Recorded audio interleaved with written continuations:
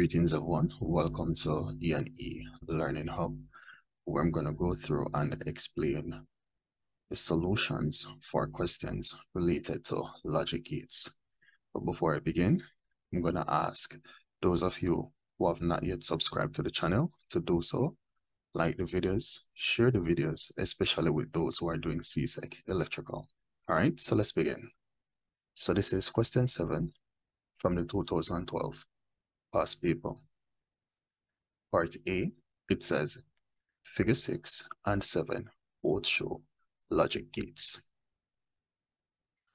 Part 1 of A, it says, give the name of the gate in Figure 6. So that gate is an AND gate. Part 2, it says, give the name of the gate in Figure 7. So the gate in Figure 7 is an OR gate. All right, so that's it for Part A. For Part B, it says Figure 8 and Figure 9 show the electrical equivalence of two logic circuits labeled P and Q. Part 1 of B, it says name the logic equivalent for each figure using the labels. For the logic equivalent of P, that is a AND gate. For the logic equivalent of Q, that is a OR gate. All right, so that's it for Part 1 of B. Part 2 of B, it says develop truth tables for each logic equivalent circuit identified in Figure 6 and Figure 7 using labels. So Figure 6, that's the AND gate, and this is the truth table for the AND gate. So we have two inputs, and we have a number of possible inputs that can be placed on the input side.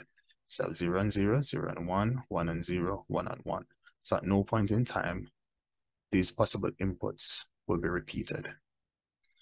For the AND gate, the mathematical operation is multiplication. So 0 times 0 will give us 0. 0 times 1, 0. 1 times 0, 0. 1 times 1 will give you 1. And that's it for the AND gate. For Figure 7, that's the OR gate. Here's a truth table for the OR gate. So we have two inputs with a number of possible inputs. So we have 0 and 0, 0 and 1, 1 and 0, 1 and 1. Again, none of these inputs have been repeated. For the OR gate, the mathematical operation is addition. So 0 plus 0, 0. 0 plus 1, 1. 1 plus 0, 1. 1 plus 1, 1. All right, so that's it for the truth table for the OR gate, and that's it for Part 2. For Part 3, it says, name two electronic devices that perform switching functions in logic circuits. So the two electronic devices are diode and transistor. That's it for Part 3 of B, and that's it for this question. All right, let's look at the next question. So this is question 9 from the 2007 past paper. It says Figure 4 shows the symbols of 4 logic gates. So here's Figure 4, and here are the 4 logic gates. Part A, it says in your answer booklet, write the numbers 1, 2, 3, and 4 beside each number. Write the names of the logic gate indicated by the symbol. So at number 1, this is the AND gate. Number 2, this is the OR gate. 3, that's the NAND gate. So what we have here is a combination of an AND gate and a NOT gate to give you NAND gate. Number 4, we have NOR gate. So it's a combination of OR gate and a NOT gate. All right, so that's it for Part A. For Part B, it says construct truth tables to show the input and output states for the logic gates 1, 2, 3, and 4. All right, so in the previous question, I already went through the truth table for the AND gate and OR gate. So I'm just going to go through the truth table for the NAND gate and the NOR gate. For the NAND gate, for the input side, here we have a number of possible inputs. So I have 0, 0, 1 and 0, 0 and 1, 1 and 1. Again, none of these possible inputs have been repeated. For the AND gate, remember that the mathematical operation is multiplication. So when you multiply 0 and 0, you will get 0.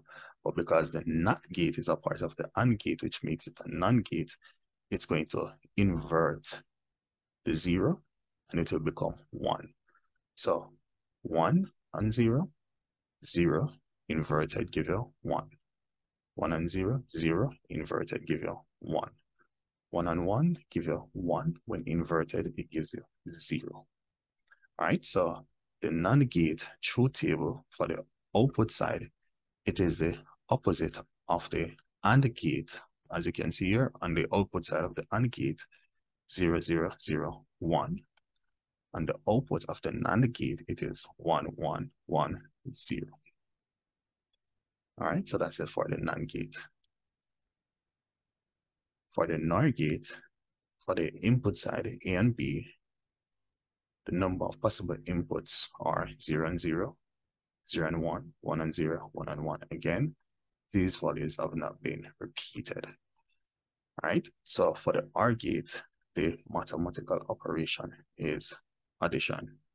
But remember that the NOT gate is also connected to the OR gate, which makes it a NOR gate. So 0 plus 0 will give you 0. Inverted will give you 1.